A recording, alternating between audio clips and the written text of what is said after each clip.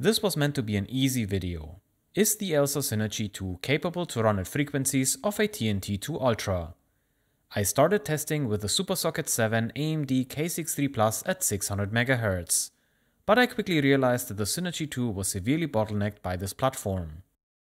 The only other system I had at hand was an AMD Athlon XP 2400 Plus on the Gigabyte GA7N400 Pro 2, which I have recapped a few weeks ago. Unfortunately, I ran into a few issues with this board. The board supports the dual-channel memory architecture, but when I placed the memory in the appropriate slots, I got memory errors. Individually and in single-channel mode, the modules do not produce errors. I also attempted to clean the socket in case the problem would be there, but to no avail. And on top of this, the board is suffering from very loud coil whine. Despite all the unforeseen issues, I will go ahead with the original plan and overclock the ELSA Synergy 2. I also disabled the onboard sound with no other expansion card but the graphics card. The ELSA Synergy 2 is a TNT2 chip with a PCI interface. Let's give this card the best chance by not clogging the PCI bus with unnecessary data. Any game sounds are recorded afterwards and added in post to enhance the viewing experience. The Synergy 2 is a professional graphics card with its own drivers, provided by ELSA, but the card seems to be working fine with the reference drivers from nVidia for their TNT and TNT2 graphics chips. The so-called detonator drivers are no longer available on nVidia's website unless you're looking for the latest version, but you can go to the VOGONS vintage driver library to get an older version. The driver to pick is a science of its own, as you will see in this video. But a good rule is to get a driver that was released around the same time the game you want to play was released. Those drivers will have the most optimizations included. Future drivers will most likely focus on newer generations of graphics chips and will no longer optimize for the old ones. More often than not, performance decreases with newer drivers due to additional overhead or implementation changes. For the tests today, I will be using 3 versions of the earlier detonator releases: 2.08, 6.31 and 8.05. I also tried various versions of 3 and 5 of the drivers, but none of them worked with the Synergy 2. Version 3 was locked to a resolution of 640 by 480, and in version 5, 3D applications just froze without the possibility to recover. The TNT2 is a refined TNT chip. The fully featured TNT2 chip was mainly sold in 3 flavors. The TNT2 with a core and memory clock of 125 and 150 MHz respectively. The TNT2 Pro has an increased core and memory clock of 143 and 166 MHz. And the premium model, the TNT2 Ultra with clock rates of 150 MHz for the core and 183 MHz for the memory. There is conflicting information online, but it looks like the TNT2 Pro received a further reduction to 220 nanometers when it was released a few months after the TNT2 and the TNT2 Ultra. We also get support for double the memory from 16 to 32 megabytes. There were also different lower tier models with only 16 megabytes of memory and half the memory bus, like the TNT2 M64. The ELSA Synergy 2 is clocked at 125 and 150 MHz for core and memory, which is equivalent to the standard TNT2. Before I start any benchmarks, I checked this passively cooled card with a thermal camera. This chip produces so much heat to a point where you can no longer touch the heatsink for more than a few seconds. The highest temperature I could measure was 62 degrees on the heatsink. The chip itself is probably a few degrees hotter. This card probably should have been equipped with a fan, but it looks like ELSA tried to reduce the cost. For my tests, I just placed a case fan next to the card to blow away excessive heat. I don't want to damage this card by accident just because there isn't enough cooling. The temperature immediately starts to drop, and after a few minutes, it levels off at around 38 degrees. Now we are ready to run some benchmarks. And here's where the trouble started with the drivers, particularly with the VSync option. The detonator driver 2.08 do not allow to control the setting in the control panel. You have to use a third-party tool like Riva Tuner, which you can see here. Under the DirectX options, you have a tab dedicated to VSync. Unfortunately, this doesn't always work, and there were some occasions where things just didn't behave as expected. But I had the best results with this tool. When we look at the 3D Mark results, we can see that drivers 6.31 and 8.05 score higher with VSync enabled compared to VSync disabled. For driver 2.08, it is the opposite. So I had to dig a bit deeper to see why that is. In game 1, the race, the frame rates are consistently higher with VSync on. I have tested this multiple times and I always got the same results. When we have a look at the second game, the first person, driver 2.08 seems to have an issue with this benchmark. With VSync on, the results of this particular scene are the lowest. This is the reason why driver 2.08 scores higher with VSync off. Overclocking the card does improve the performance, but the gains stay below 10%, even if we overclock to the level of the TNT2 Ultra. And the behavior of driver 2.08 remains the same as well, just with higher numbers. Just in case you are interested, here are all the results on one page. I don't think it makes much sense to get deeper into those synthetic benchmark results.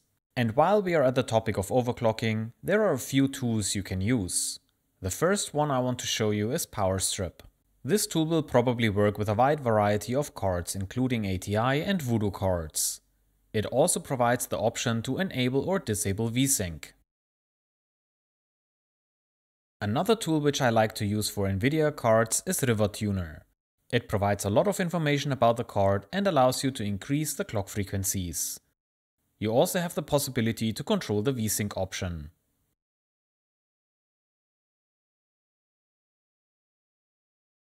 And finally, if you don't want to use any third-party application, you can use the nVidia driver control panel. Unfortunately, this only works with drivers later than 2.08, and you need to enable it by adding information to the Windows registry. You can find information online if you search for nVidia Coolbits. It is so cool that it even has a Wikipedia page. Once the information has been added to the registry, you will get a few more tabs and settings in the nVidia driver control panel. Now you will be able to access the clock frequencies under the new Hardware Options tab. And VSync can be controlled under the Direct 3D settings and then more Direct 3D.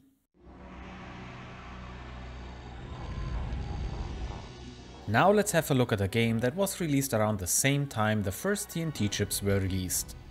You could purchase Unreal in May 1998, 2 months after the official launch of the River TNT chip. Since the TNT2 chip is just a better version of the TNT, I thought it is the perfect game to run some tests. I can tell you already that there were no surprises benchmarking with Unreal. Everything worked as expected. And although I couldn't set the VSync option in driver 2.08 in the nVidia control panel, River Tuner allowed to enable and disable the setting reliably. The game is running at a resolution of 800 by 600 with high details and is patched to version 22F. With VSync off, the detonator drivers 2.08 deliver an average frame rate of 61 with a standard TNT2. The minimum and the maximum frames are 32.5 and 91 respectively. Overclocking the chip to TNT2 Pro clocks increases the performance by around 9%. For those gains, we have to overclock the chip by almost 15% and the memory by almost 11%. We gain another 6 to 7% over the standard TNT2 if we overclock to TNT2 Ultra specifications. Before I switch on VSync, let's see how the other drivers perform. With driver 6.31, we see the average frames drop below 60 for the regular TNT2. This is a lot worse than with the previous driver version. In fact, all results are lower. The summary for this driver version in Unreal is the following. If you run your TNT2 Ultra with driver 6.31, you get the same performance as a standard TNT2 with driver 2.08. Let's move on to version 8.05. If we are looking really close, we may be able to see a slight improvement over the previous results. We are talking about a 1 frame per second or so, but they are still far behind the results of driver 2.08. Let's switch on VSync and start over with driver 2.08. The rendered frames reduce because we will lock the frames to the refresh rate of the monitor. I have mine set to 60 Hz, and therefore the frame rate is capped at 60 frames per second. Compared to VSync off, the minimum frame rates improve slightly, and the rest of the results are as expected. With driver 6.31, the behavior of VSync is the same as in the previous slide. However, the results are quite a bit lower compared to the older driver. And it gets worse. The minimum frame rates drop by over 5 frames per second. With those results, I would avoid this driver for Unreal. There is not much to say to driver 8.05. It is very similar to 6.31. It may actually be a bit worse when we compare the minimum frame rates. In the next 3 slides, I have combined all the results grouped by the driver version. This should give you an idea how the different frequencies of TNT2, TNT2 Pro and the TNT2 Ultra relate. As expected, each bump in core and memory frequency improves the benchmark results. Driver 2.08 delivers much higher minimum frame rates compared to 6.31. In general, you see an overall drop in performance. Driver 8.05 is a bit better, except for the minimum frame rates at lower frequencies, but by no means close to 2.08.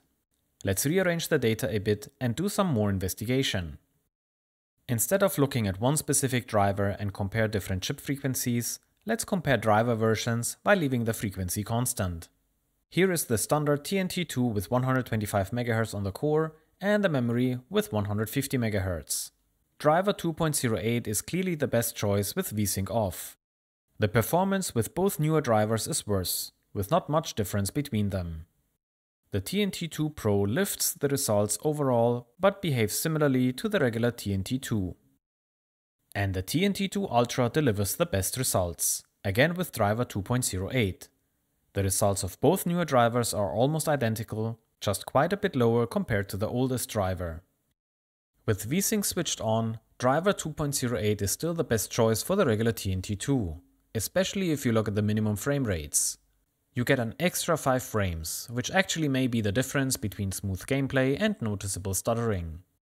The TNT2 Pro delivers almost identical results as the standard TNT2 with VSync on. I'm sure you wouldn't notice any difference. And finally, no surprises here, the TNT2 Ultra delivers the best results when VSync is switched on. Driver 2.08 is ahead of the other two. Here is the summary for the TNT2. The best average frame rate is delivered by driver 2.08 with VSync off. If however you value the highest minimum frame rates more, then you should use driver 2.08 with VSync switched on. Your average frame rate will drop, but you get 3 frames added to your minimums. Moving on to the TNT2 Pro. And here, driver 2.08 in combination with VSync off gives the best results for average as well as minimum frame rates. But the difference is so minimal that you probably can leave VSync on as well. And finally, the TNT2 Ultra pushes the results a bit higher. And there you have it. Unreal works best with driver 2.08, and I would leave VSync enabled. But this is totally up to you. It solely depends what you value more, a higher average frame rate or a better minimum frame rate. Let's move on to a game where I did notice a difference, and VSync actually did spoil the experience. Need for Speed Porsche Unleashed. The footage you see right now was recorded with driver 8.05. Unfortunately, I could not enable VSync with driver 2.08. There is no option in the nVidia driver control panel, and tools like River Tuner or PowerStrip also didn't work. On the left side, you see a replay of a race with VSync on. On the right side is the same replay but with VSync off. The graphic settings are medium to high at a resolution of 800 by 600, but that doesn't matter since I won't go through benchmark results. If you pay attention to the frame rate, you will see a noticeable difference between VSync on and off. The game engine drops the frame rate to 30 once the card is no longer able to produce more than 60 frames per second. 30 is half the refresh rate of the monitor, and it is supposed to help with the reduction of screen tearing. Once we fall below 30 frames per second, the game engine drops further to 20 frames per second, which is 1/3 of the refresh rate. This is a mechanism of VSync which we haven't seen in Unreal. Just have a look at the footage and you will be able to decide if you'd rather play with VSync on or off.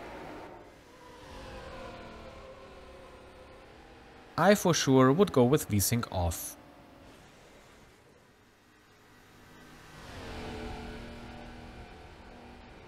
Wow, this video took way longer to make than I thought. Overclocking the ELSA Synergy 2 was not particularly exciting, it just worked and there weren't any issues. In hindsight, that is not too surprising after I found out that there was a card from Hercules, the dynamite TNT2 Ultra, which clocked the core at 175 MHz and the memory at 200 MHz. That probably might be something for a future video. I am for sure not done with this chip from nVidia. And it seems to be true that the latest driver may not always be the best choice. Get the drivers that were close to the release date of the game that you are playing. It also doesn't hurt to test a few different versions, as some drivers simply don't work well. And this is it for this video. I'll be traveling over the Christmas holidays and I know that I will be unboxing some exciting hardware. If everything goes well, I will upload a video so you can get a preview what the year 2023 will look like on my channel. With that, I wish you happy holidays and a happy new year.